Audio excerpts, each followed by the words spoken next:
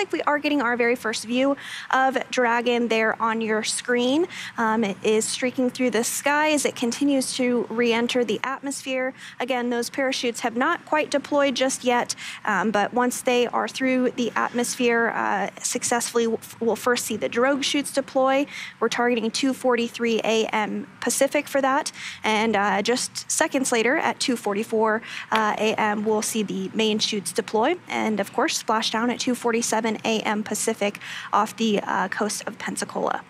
Yeah, this view is a thermal view, tracking cam from NASA's WB-57 plane.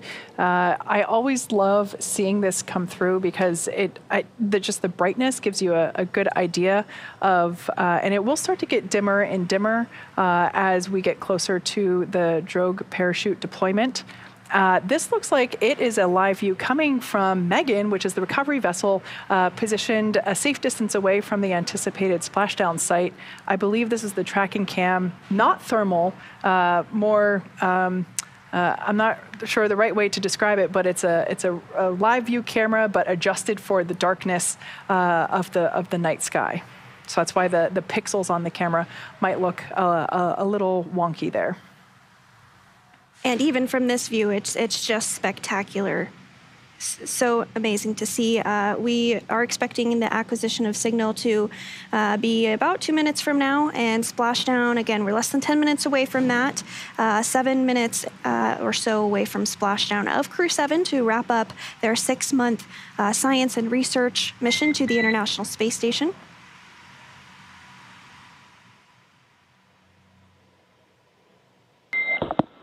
Dragon SpaceX, com check.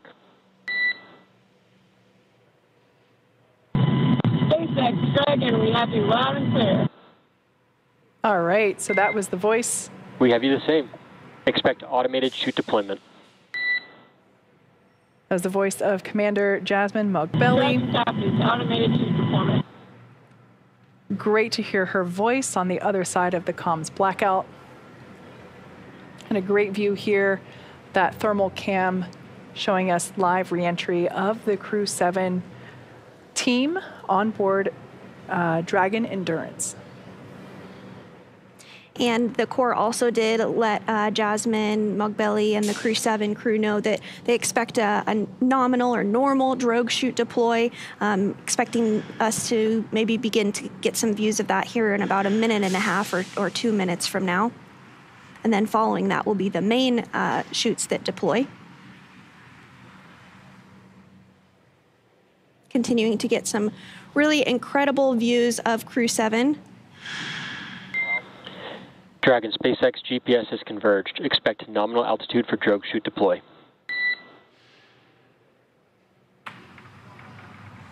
All right, good news there. That's an indicator that we can expect the drogue parachutes to release about the 350 mile per hour speed, or about 18,000 feet above the ocean. As I mentioned, the streak becomes dimmer just prior to the chute deployment. This view here is coming to us from our recovery vessel, Megan, which is the large vessel that will make its way out to the capsule and ultimately pick it up out of the ocean and place it in the nest on board. Now we should see the drogues pop out brace here. For drogue window. Dragon copy. The thermal cam will provide us a much better view of the parachute deployment.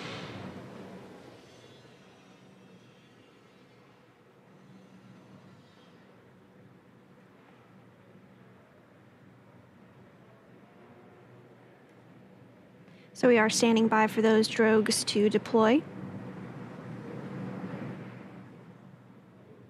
We should see that begin to happen here any second from now.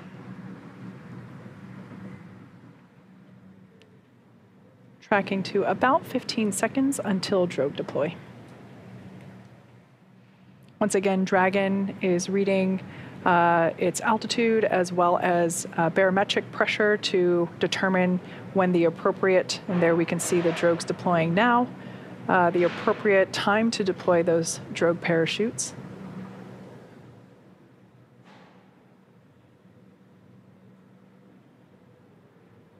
And so these drogue parachutes do help to stabilize and decelerate the vehicle ahead of the mains being deployed a short time after. Expecting mains Drogue at chute about descent 30. rate nominal. All right, that's great news there, indicating that the rate of deceleration with the drogue chutes is as expected. The main parachutes will deploy next. That will occur around the 6,500 foot mark above the ocean surface. And at that point in time, the capsule will be traveling around 120 miles per hour, and we can see those main parachutes deploying now. Those drogue parachutes will land in the ocean, and hopefully we will be able to recover them, but they kind of sink quickly sometimes, so the recovery teams will go out and try to recover those drogue parachutes for reuse on future cargo missions. We can see here. Main chute descent rate nominal.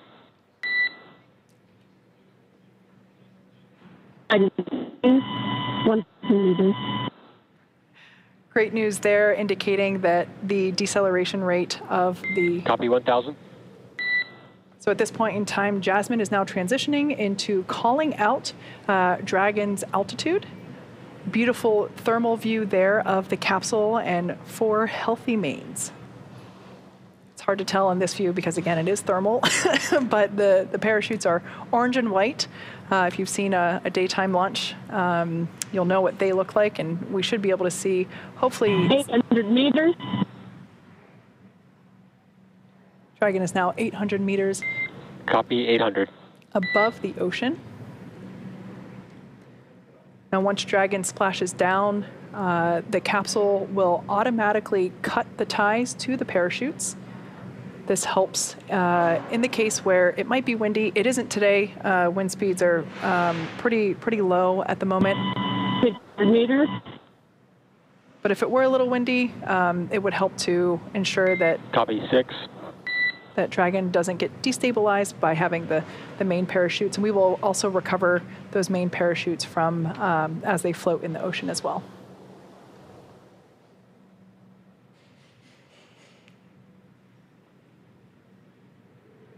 And standing by for that splashdown, now about a minute away from that or less. 400 meters. 400 meters is what Jasmine just called out. So the next call out we'll hear is for 200 meters, and then of course splashdown. So continuing to get great views of 4 healthy mains, as well as the Crew Dragon with 4 astronauts on board.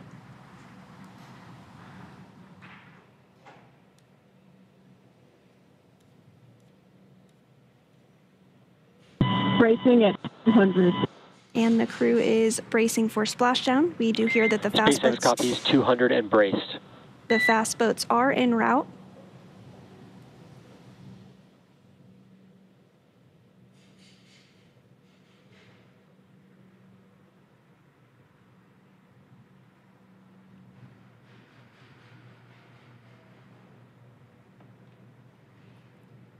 Standing by for splashdown.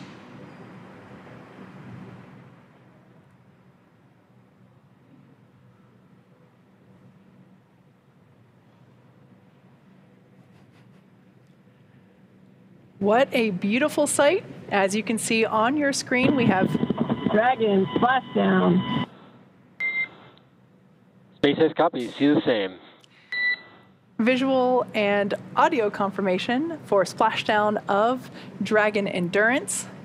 It has now returned home, and NASA astronaut Jasmine Mogbelli, along with ESA astronaut Andy Mogensen, JAXA astronaut Satoshi Furukawa, and Roscosmos cosmonaut Konstantin Borisov are back on Earth after an approximately 18.5-hour return journey from space.